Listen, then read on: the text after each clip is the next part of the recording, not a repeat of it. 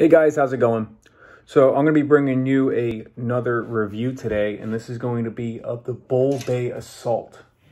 So let me show you this guy. So this is a really nice rod. I've used it a couple times. I still left the plastic on there just to show you guys that it's still kind of new. I used it twice, and on the 2 times that I used it, I've gotten both pretty large snooks. So that was enough for me to say, okay, it's time to bring it out and go ahead and do a quick review on it.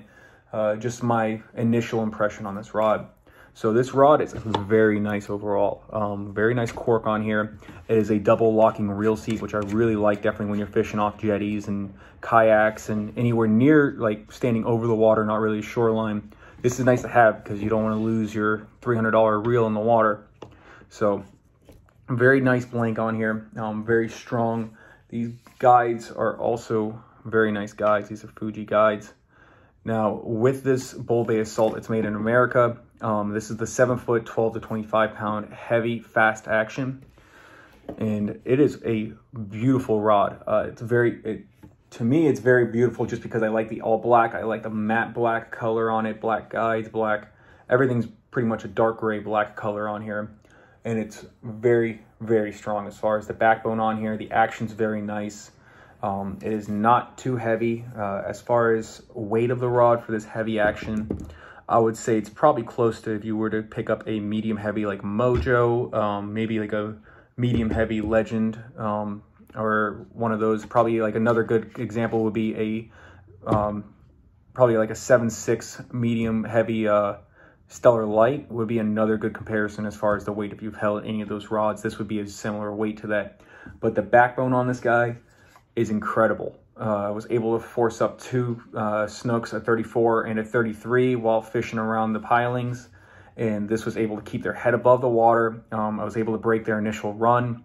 So overall, this is a very, very nice rod.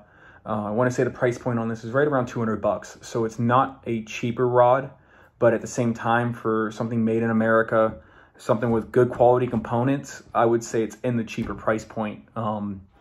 St. Croix Avid would be a similar rod to this as far as price point a little bit.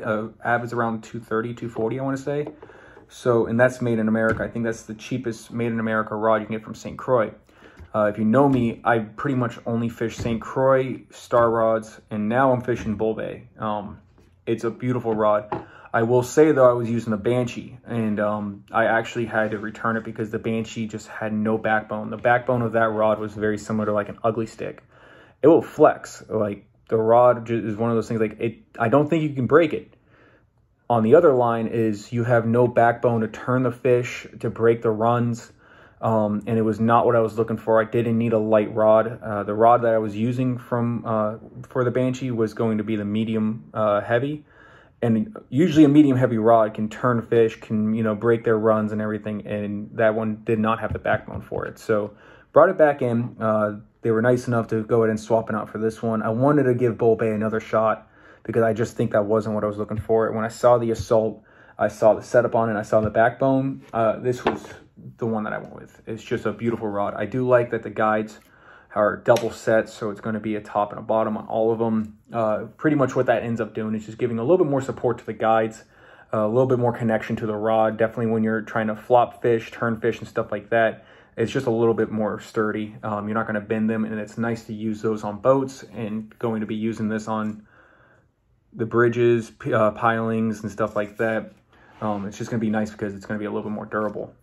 Double locking reel seat is a really good component too. That's another nice one. I do like it has a hook rest up top, and the cork on this one is not like super long. It's an average size. It's the size of my hand, about 10 inches. So let's say this is about a 14-inch cork. And, there's some rods that will run 16, 18-inch corks, and there's just on the bottom. So there's no reason for that to me for what I'm looking to use this for. I want a really small one so I don't get it kind of jammed up on anything around the, the bridges and everything. So what I pair this up with, and I'll go to show you the size on there. A good reel for this, to me, is going to be the Slammer. So this is the Slammer that I'm running on it. It's a Slammer 4. Bought it just for this setup, and it fits like a glove. It's just a beautiful setup. Very strong, yet still pretty lightweight for what I'm using this for. This is going to be my jetty rod.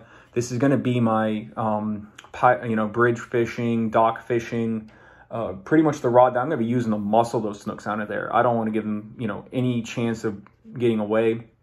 So 40-pound braid on this, 220 yards on the Penn Slammer of 40-pound. And the line rating on here is going to be 12 to 25. So 40-pound is not super heavy for this setup.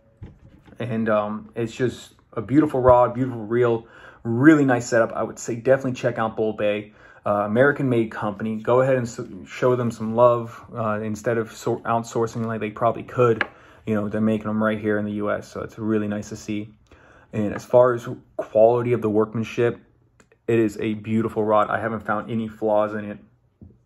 So, but there's a slammer on there, 4500 size, so you can get a picture of what it looks like sitting on there. And it's a pretty well-balanced setup also. So I want to say the balancing point is right there. So that's where the rod's balanced at. Very nice. Very, very good reel overall. Very good setup.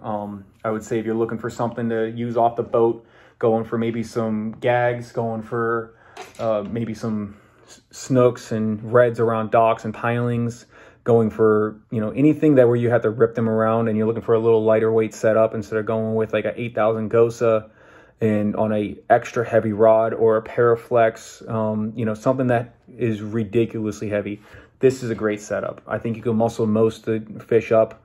Definitely just for the common snooks, reds, and, even going into the tarpon season, I think this could probably handle most tarpons that you hook up to. Definitely if you get them on the boat and you're able to chase them down and everything, this would be a fun fight. Now, if you get into the 200-pounders, 300-pounders, stuff like that, I'm going to say you're going to need something a little bit bigger than this setup, just so you can turn their bodies and everything. But I would say it's a nice inshore heavy setup and around, docks, pilings, and stuff like that. It's a great rod.